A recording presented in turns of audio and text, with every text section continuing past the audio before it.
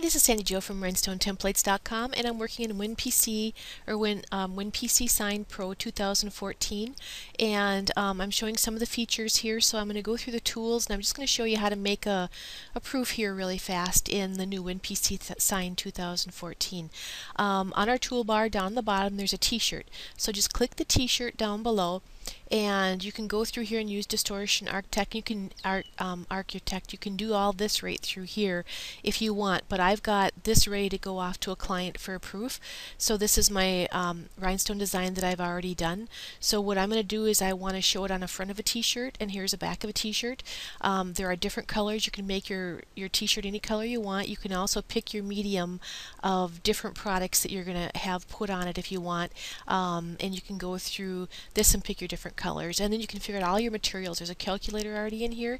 You can figure out how much everything costs you, so when you're done and how long it took you when you're done, you can actually see how much it cost actually to make this shirt for what you're selling it for. But I'm going to go ahead and just click on the front of the shirt, and I don't want a white shirt, so I'm going to go ahead and change it to a black shirt, and automatically changes to a white background there.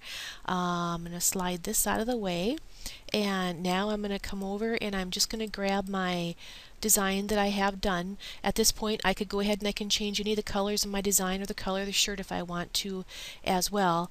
But I would go ahead and just send this off to the client like this and say that the blue would actually be white, and kind of do that over. You're going to want to watermark your shirt, so I just go ahead. I have this as a file that I created a long time ago. I just use it as my watermark.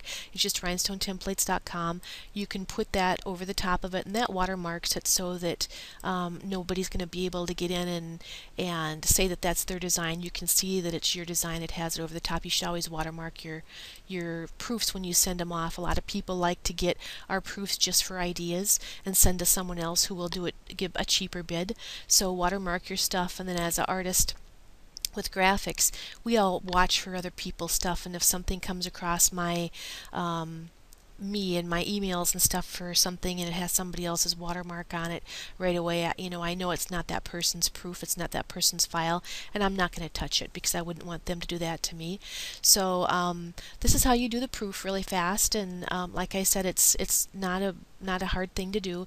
If you wanted to change the color of the shirt, you could just come up here and change the color of the shirt to a lavender if you wanted to, or whatever color it is that the group that you're working with is looking for a color. But so that's really easy for us to do our proofs, and then you can just go ahead and you can save this as a JPEG. You can also set up a whole watermark on the outside of it in a square, and it'll watermark everything on the outside as well if you save as a JPEG.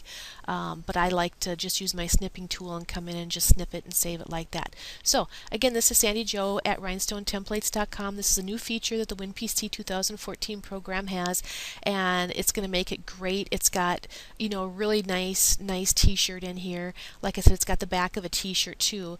Now I went ahead and I pulled up the back of the T-shirt so you can see how that would look. So it does a really nice presentation for our work and for our proofs.